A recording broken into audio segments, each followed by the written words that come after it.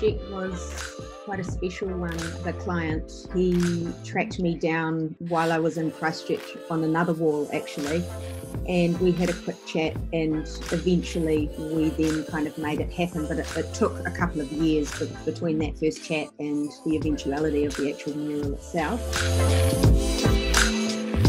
My client wanted to really pay homage to Hinewai, which is a restoration project on the Banks Peninsula. It was really quite pertinent for me to bring some of those botanicals and native flora fauna into the piece that were quite specific to that region. And then the other part was also including Hugh Wilson's face. And Hugh Wilson is a bit of a local legend down there.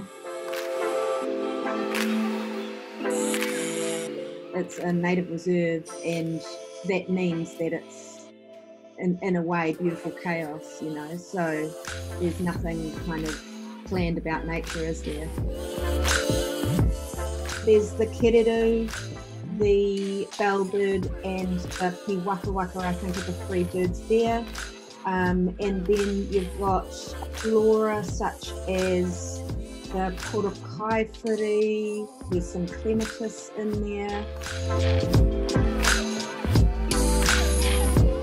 My purpose is to create art for the people, and painting murals and going into communities, researching local narratives. You know, that's what gets me fired up, and that's what keeps me on my toes.